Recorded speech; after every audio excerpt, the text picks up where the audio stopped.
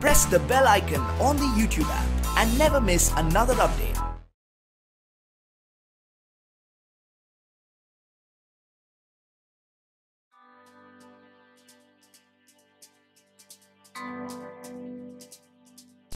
So, what is physics? Knowledge of nature, the natural science. Albert Einstein, the father of physics, but why? So listen his story. Einstein developed the theory of relativity, one of the two pillars of modern physics, one of his main contribution in physics. Now, why you need to study physics?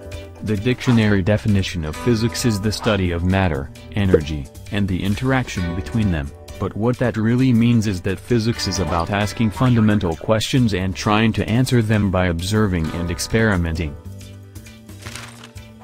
Physicists ask really big questions like, 1. How did the universe begin? 2. How will the universe change in the future? 3. How does the sun keep on shining? 4. What are the basic building blocks of matter?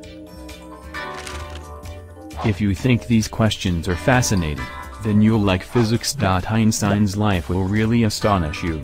Einstein didn't fail math as a child. No one knows what happened to his first daughter. It took Einstein 9 years to get a job in academia. He offered his wife his Nobel Prize as part of their divorce settlement. A solar eclipse helped make Einstein world famous, but lastly, Einstein's brain was stolen after his death. This is an example of one person's life, how physics changed his world. We can teach from Einstein that Einstein says, I soon learned to send out what was able to lead to fundamentals and to turn aside from everything else, from the multitude of things that clutter up the mind.